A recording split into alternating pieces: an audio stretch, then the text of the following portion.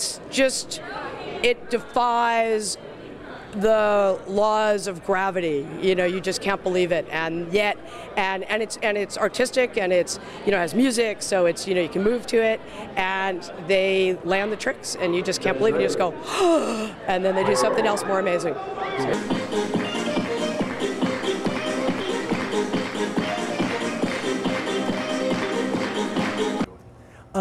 I like the concentration. I really like trying to learn from the kids. That's really the best part of it. I mean, I'm a software engineer, so I'm constantly learning from younger folks than me anyway.